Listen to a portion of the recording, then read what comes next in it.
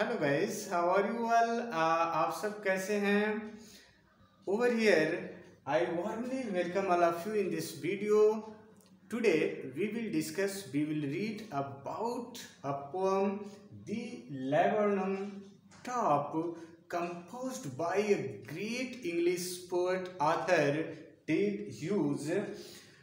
As you all know that Edward James Hughes, shortly known as Ted Hughes, he was an English poet. Ted Hughes was an English poet, translator, and children writer, one who writes for children.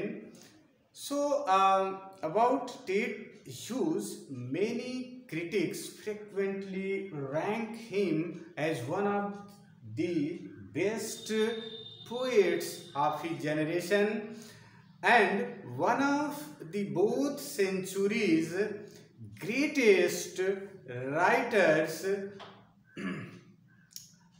Was accepted by many writers, scholars, thinkers of his generation. Ted Hughes was also appointed poet laureate in 1984. Poet laureate means महाकवि.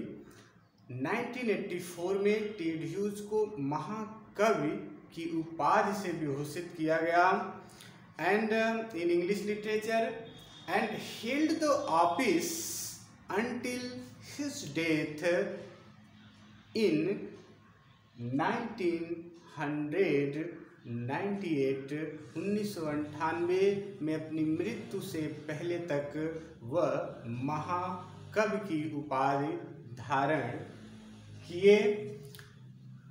Here, Ted Hughes was born in UK on 17 August 1930 and he was died on 28 October 1998 in UK. So, students, over here we will discuss about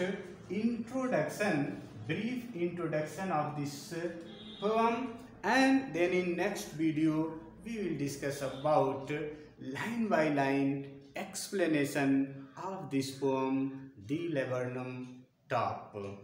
So, what is laburnum?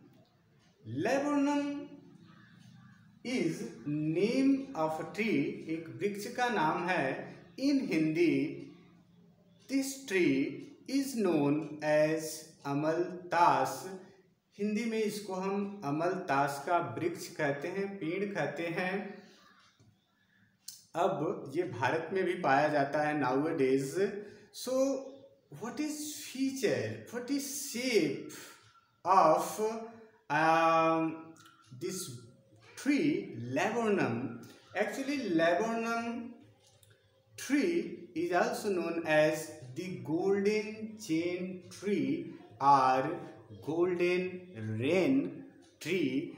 Why is it known, or why it is known as the golden chain tree? Actually, इसकी जो seeds होती हैं, जो इसकी फलियां होती हैं, इसके जो फ्लावर्स होते हैं, दैट इज येलो फ्लावर्स. पीले फ्लावर्स इसके होते हैं, फूल होते हैं पीले, जिसमें बाद में फलियां लगती हैं लाइक पीस, मटर की तरह. And that is why laburnum tree is known as the golden chain tree, क्योंकि इसकी जो इसमें जो फ्लावर्स हैं वो बिल्कुल एक चेन की तरह ऐसे रहते हैं, जुड़े होते हैं एक दूसरे से. That is why it is known as golden tree, golden chain tree or golden rain tree. which has hanging clusters of yellow flowers, hanging clusters of yellow flowers, पीले फूलों का गुच्छा, क्लस्टर्स, एक गुच्छा जो है इसमें हैंग करता है, लटकता रहता है। इसी कारण इसको दी गोल्डन चेन ट्री भी कहा जाता है। Hanging yellow flowers float bye cylinder pots containing poisonous seeds, but इसकी जो सीड्स होती हैं पॉइजनस होती हैं, जहरीली होती हैं।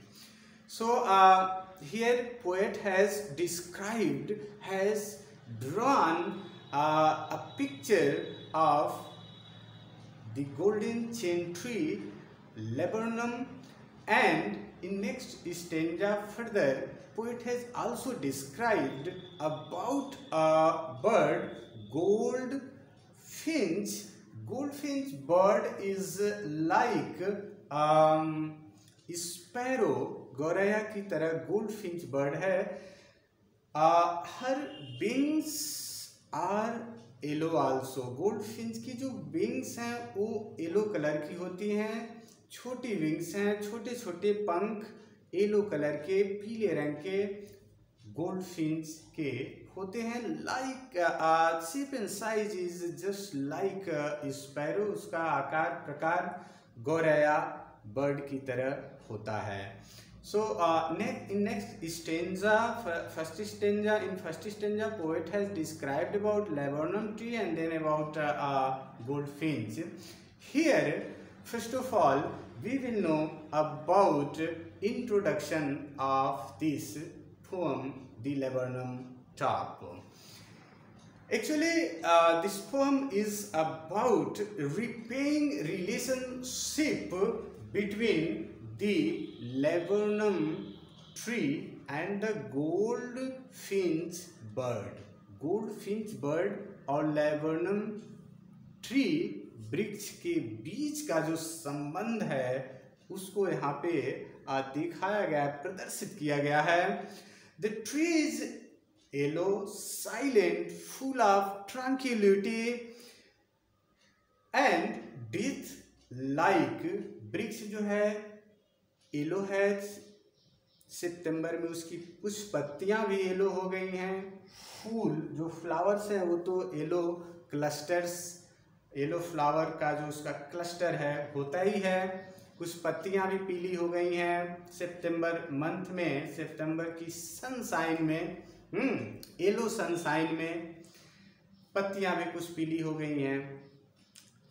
अब द ट्री laburnum top का जो position is full of silence, tranquillity, death like dead tree, बिल्कुल शांत सुनसान मृत प्राय वृक्ष laburnum, दी laburnum ट्री है। And is made alive by the bird goldfinch, ये जीवित कैसे होता है? जब गोल्डफिंच बर्ड पहुंचती है on the top of the laburnum tree पर, गोल्डफिंच का जो आगमन है वो उसको उसकी जो सुनसान स्थिति है, मृत प्राय स्थिति है, उसमें जान डालती है। कैसे? And is made alive by the bird goldfinch and her young ones, goldfinch का घोंसला निष्ठ रहता है दी laburnum टॉप पे। जब वो बर्ड आती है फिर वो अपने बच्चों के साथ वहाँ पे कुछ चिरपिंग, चहचहाहट, फड़फड़ाहट, उसके पंख की आवाज़ होती है जिससे कि मृत प्राय वृक्ष में एक जान सा आ जाता है, साउंड आती है वहाँ से।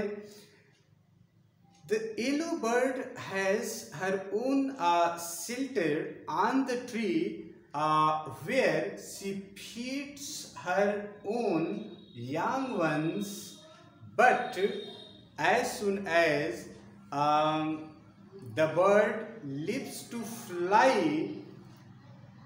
in the sky, the tree becomes silent and death like once again. चिड़िया आती है तो उसकी चहचहाहट, उसकी पंखों की फड़फड़ाहट से लेबरनम ट्री, वृक्ष की जो शांत मृत प्राय स्थिति है उसमें वो जीवंत हो जाती है, वो थोड़ा सुरम्य हो जाती है. But as soon as the bird leave to fly in the sky, जैसे अनंत आकाश में चिड़िया उड़ जाती है, पुनः लेबरनम ट्री की स्थिति पहले जैसा हो जाती है. As it was before, full of silence, tranquillity and it was death like. Once again the laburnum tree becomes silent, become full of stillness and death-like because of the lack of bird, the goldfinch. तो ये पूरी जो कविता है वो goldfinch और laburnum tree के बारे में है. Poet has drawn a photographic vision of his own idea, having seen this natural activities, having seen the natural beauty whatsoever. Ted Hughes felt himself having seen goldfinch and the laburnum tree. So students, in next video we will discuss line by line explanation of this poem. Till then, thank you all of you.